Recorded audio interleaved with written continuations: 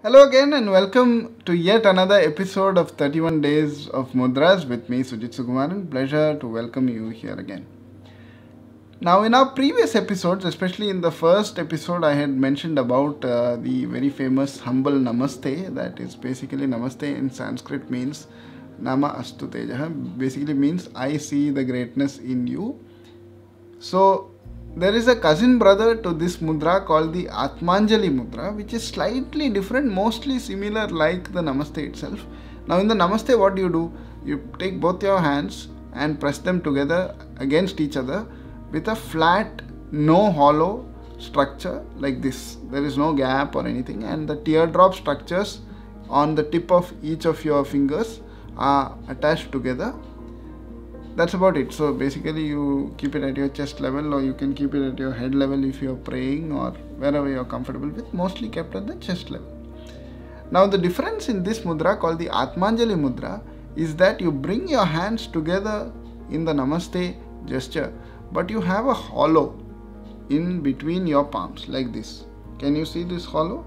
You actually take out the knuckles and arch them away from the other hand, whereas you hold your fingers together.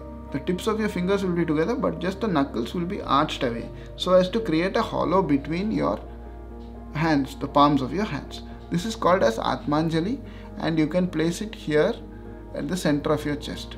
What it does is it balances the left brain within the right and the right brain, and immediately it puts you in a restful state. If you have observed, automatically my eyes closed for a moment when I was doing this Atmanjali Mudra. It makes you quite grateful. You feel much cool.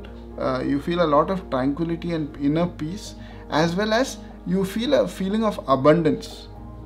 Especially if you are feeling worried or tensed or anything like that, do Atmanjali Mudra. Immediately you will get a reassuring feeling that you are cared for. It is different from Namaste, because Namaste is both hands joined together pressed. It's an acknowledgement mudra, Namaste. But Atmanjali is more of a grace inviting, more of an equilibrium boosting, left brain, right brain stimulation and balancer. That is common to Namaste as well. But more than this, it is something which makes you feel fearless and self-sufficient.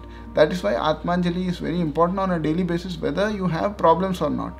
If you have problems, it will help you feel a feeling of more fulfillment and abundance. If you don't have any problems, it will ensure that you never feel the lack of anything in your life. So Atmanjali Mudra practiced every day. Bring your hands together, arch away the knuckles, hold it at chest level, 5 to 6 cycles of breathing, either normally or using the Ujjayi breath. Anybody can do it from 5 years of age upwards, men or women, children, anyone can do it without any restrictions. There are absolutely no side effects. So try it and give me your feedback. Wishing you nothing but the best of health, wealth and prosperity. This is Sujit Sukumaran signing off until we see each other in a new episode. Thank you and take care. Bye-bye.